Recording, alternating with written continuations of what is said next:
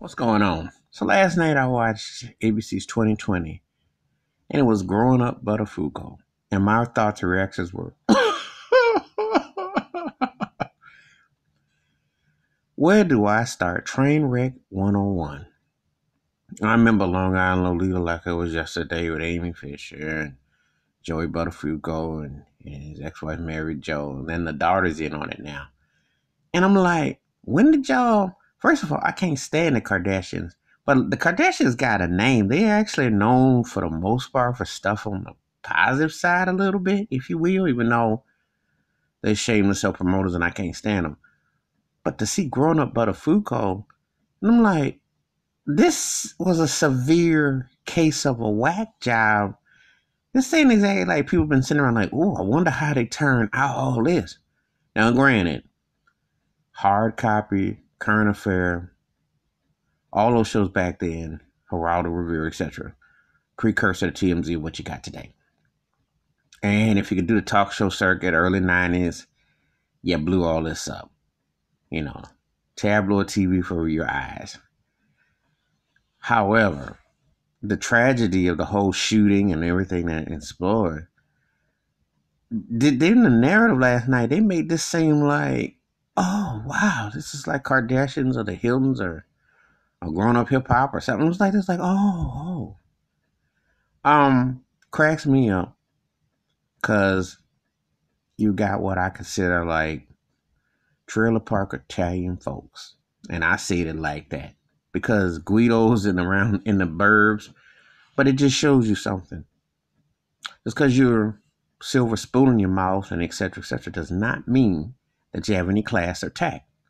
As a matter of fact, Joey Buttafuoco, I could see him hanging out playing cards with Trump or golfing because it's cut from the same cloth. And the narcissistic, self-centered era has not ended. He still sounds just like he did, just a little older now, but sounds just like he did back in the day. And Amy was exploiting her game, selling herself online in various ways. The daughter was like, are you for real? I mean, like, yes, love your parents are cool with that. But how you're turning this into like, oh, wow, this is what happened here and this is what happened there. And I'm like, ooh, woo. Like, no, this was pretty extreme. It's not every day that you're in a suburban white neighborhood and you get capped at the door like that. And to sit there and, I mean, it's a lot of psychological trauma. In respect to the son, he wants no parts of the name or anything to do with that whole nine. And I can't blame him because it was a train wreck and a half watching it. Sat there, watched that thing, and I was like, oh, you really for real with this? I mean, it seemed like they was trying to pitch a show to Netflix or Hulu or YouTube or somebody's tube, because I'm like, if you see him on Facebook or something, you see him somewhere trying to, on Instagram, they're trying to get likes, all kinds of things. I don't know what, I mean, it was like really bizarre and odd. The severity of the show, and then almost like the glib and the, oh, yeah, and just when you thought it was over, and I'm like, yes, people back in the day, and there's still some who still, but y'all ain't the Kardashians. This ain't, it ain't like, oh, people watched you evolve. Like, oh, we're wondering. Your story was one of the most top 10 stories back in the day. It's right there with the Lorena Bobbitt, John Wayne Bobbitt situation. And, around that time period, Tanya Hart and Nancy Kerrigan, around that time. I'll give you that. I'll say it was a top 10er for the early 90s scandals and situations. But to sit up here and act like y'all somebody, like people are like, oh, well, we wonder and all that. Feel for what Mary J getting shot and all that, but I can't feel for her.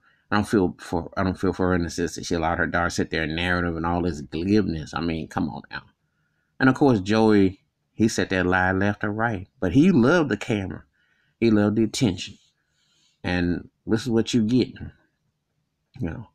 Part of watching this show reminded me of the Victoria Gotti show too on A&E with all the, like I said before, you can have money and be in the burbs, but you can't buy no class and you can't buy no tact. You just can't. Being trailer park is trailer park. And that's how I left watching this mess. But it was a train wreck. You were going to see it to believe that. So anyway, that's my take on Growing Up Buttafuoco, which was on 2020 last night. Give me your thoughts, your takes. What do you remember about the whole saga, the whole thing? I'm looking forward to feedback on this. Have a good day.